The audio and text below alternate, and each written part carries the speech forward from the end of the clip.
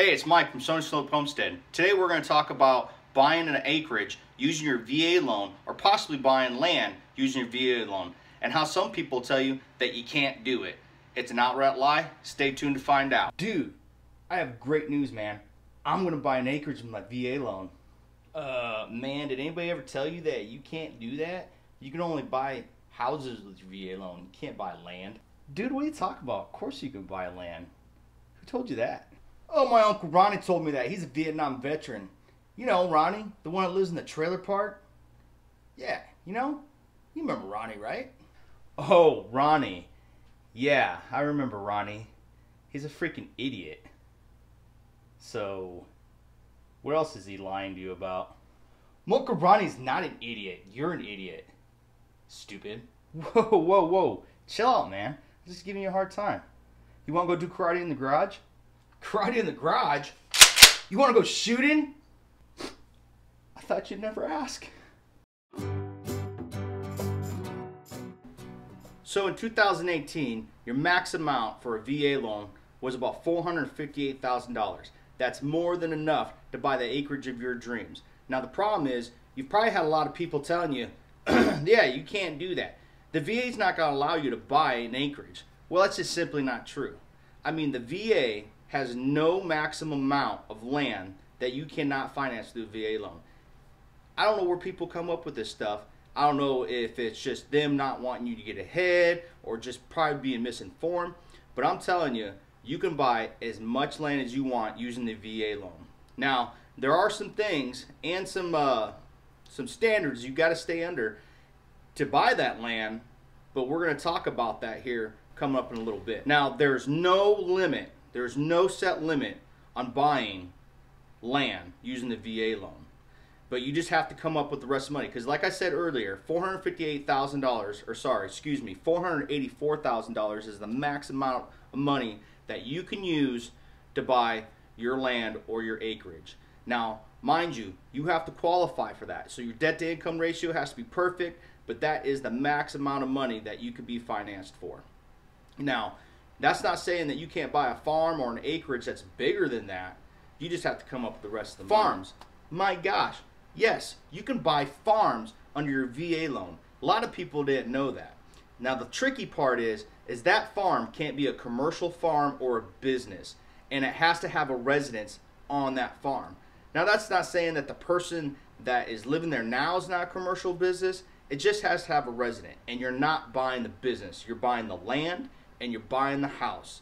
You're not buying the crops, cattle, or anything else that is turnable or consumable on that property. So your grain silos, your barns, all the stuff that goes with it, except for implements, tractors, stuff like that, that can't be financed. All that other stuff, the permanent structures that enhance the property, those will be valued at fair market value and part of your loan.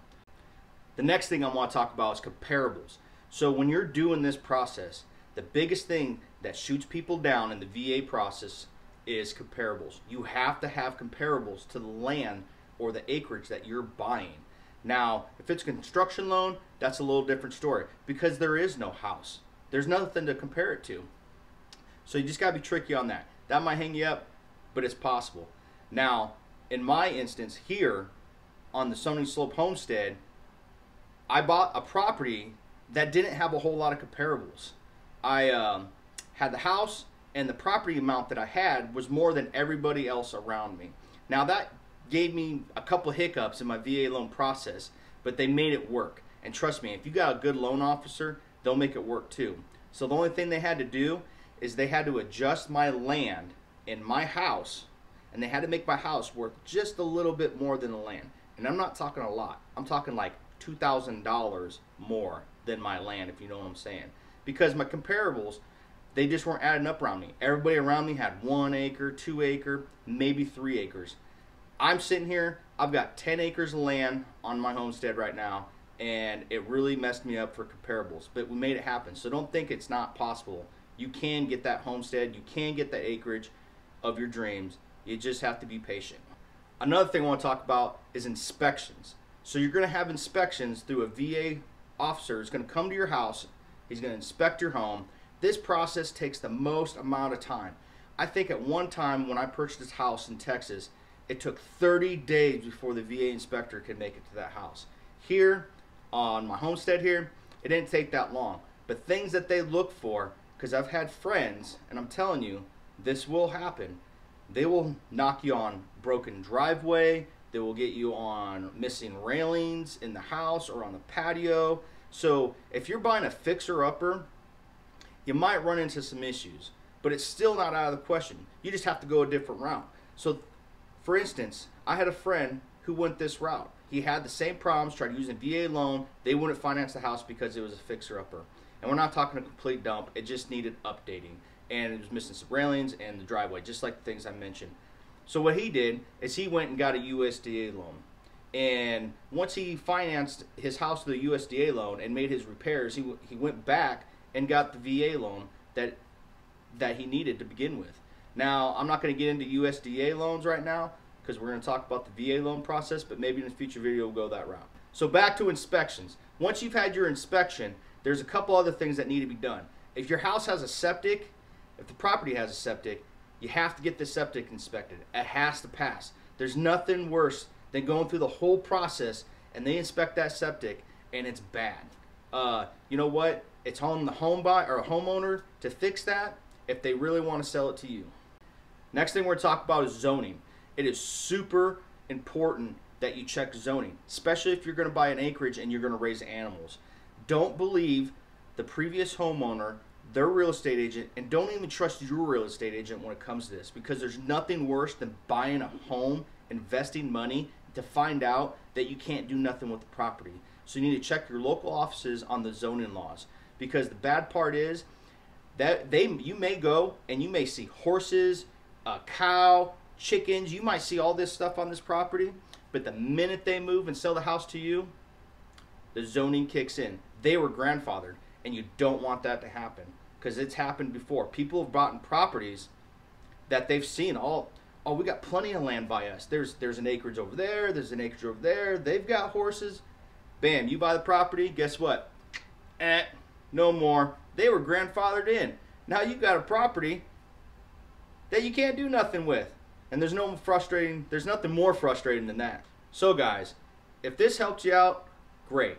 I didn't have this information when I was looking for land. And I just want to pass this on to you. So if you like what you saw today and you want to stay tuned for future content, hit the subscribe button, hit the like button, and stay tuned for more videos from SunnySlope Homestead. Looking for my land. So if you like what you saw, stay tuned for future man, dude, for real. And I need to stop looking at my face. I need to look at the camera. So back to inspections. So after your VA done, cut it all. Oh my God. Okay, just remember, every like I get, it helps me feed this beast right here. This beast. Her name's Jasmine. Say hello, Jasmine. Jasmine. Ah, she got me. She got me in the eyeball. She got me in the eyeball. Oh my gosh. What's up? You're hungry again, aren't you? You're hungry again, aren't you? She's hungry again. Yeah, she's hungry again. She's hungry.